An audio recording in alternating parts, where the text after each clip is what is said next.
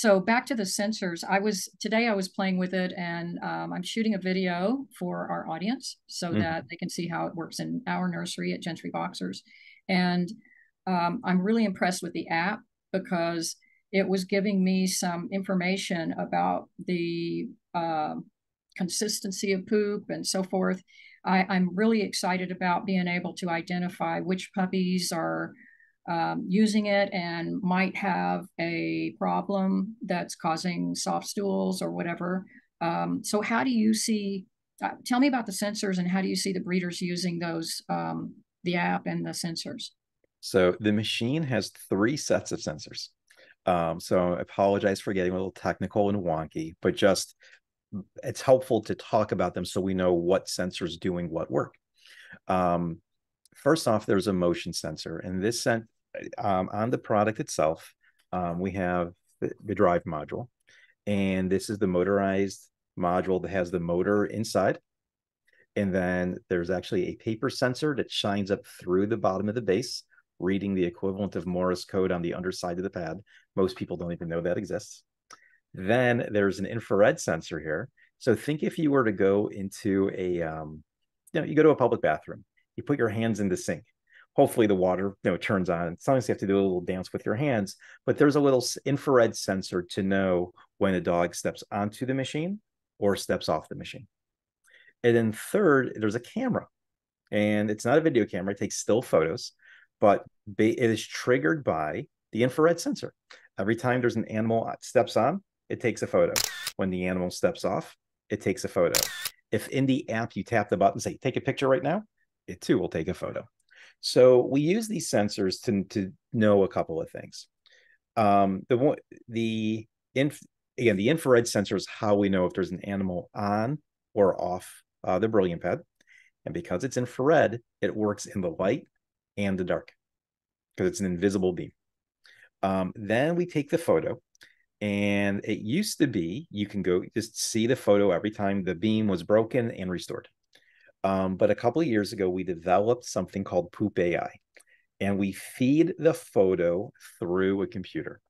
And the computer can determine a few things. It can determine things like, is the pad clean or dirty?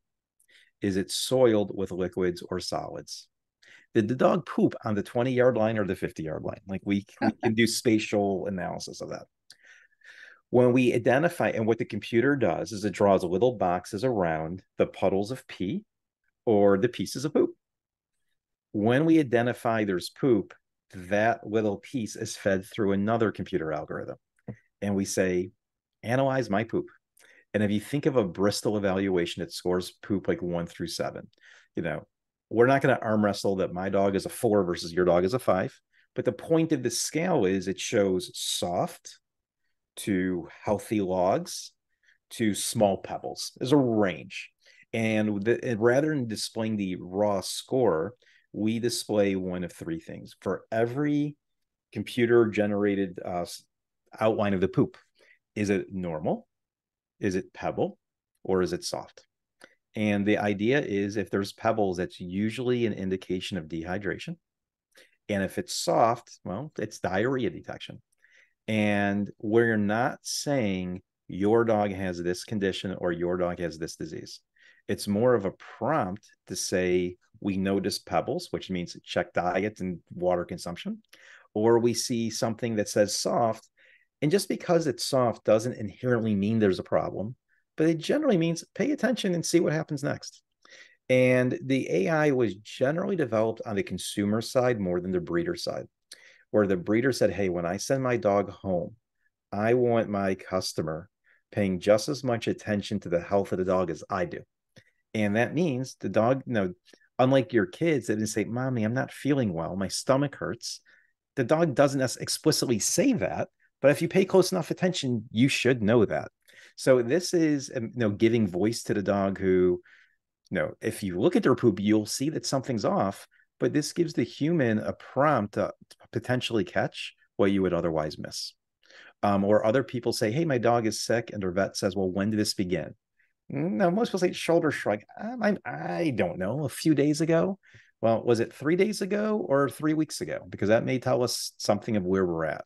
So the app allows you to go backwards. Like you didn't think about it, but now you need to know, did this begin a few days ago or a few weeks ago? And it's like a time machine for your poop. You can look backwards and see when it began. Other people shared with us, they come home and they see a mess. Well, how do you know which dog? You can go back to the app. It's because there's photos when the animal steps on the BrilliantPad and when they step off. Oh, here's the photo of the mess. Let me look at the previous photo. Oh, that's Billy. Oh, that's Susie. You get a chance to see which dog it is. The breeders like it in a different way. There's a lot of, in a breeding environment, you have many puppies using it concurrently. And it's just it's hard to tie it to a specific dog. It's much easier to tie it to a specific dog in like the home pet case. But in the breeder sense, you get a sense is that pad clean or dirty? Do I need to advance it?